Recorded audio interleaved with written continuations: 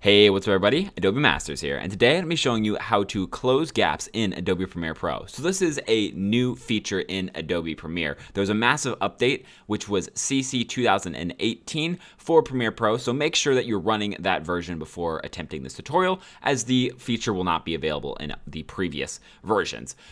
So what exactly is close gap? Well, let's say that we're editing our footage and we make a bunch of little tiny edits. So like right here, maybe right here, maybe even we like just delete a clip right here. And what we have here is we have a bunch of gaps, and you can see if we can actually click in between the gaps.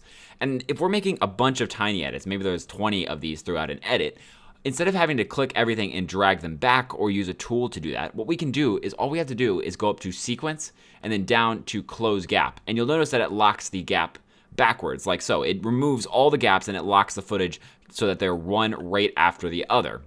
And like I said, this is really important, especially if you're making small adjustments, just to make sure that your whole your entire sequence is put together and there's no black space. It can also speed up some things. So if we go up here into edit and then down to keyboard shortcuts, by default it actually doesn't have a keyboard shortcut. So if we go to close gap, you'll notice that I just threw this one on earlier just to test it out.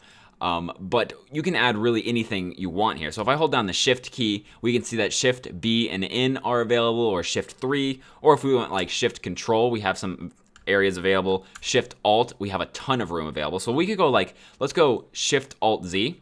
So all we have to do is search for close gap, click right here, and then go Shift Alt Z, and we can assign it into the sort of the place right here.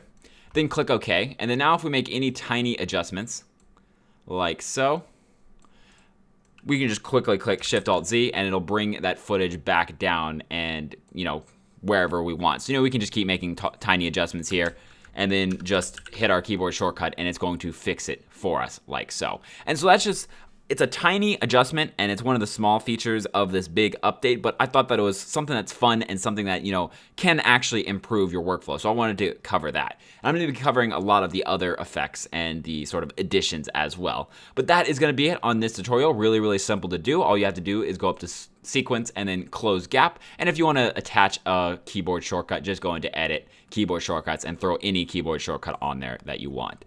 Thanks everyone for joining me. If you have any questions or comments, go ahead and leave them in the comment section below. If you want to see more videos similar to this one, go ahead and hit that subscribe button. I make a video every other day on Adobe related products. And until next time, see ya.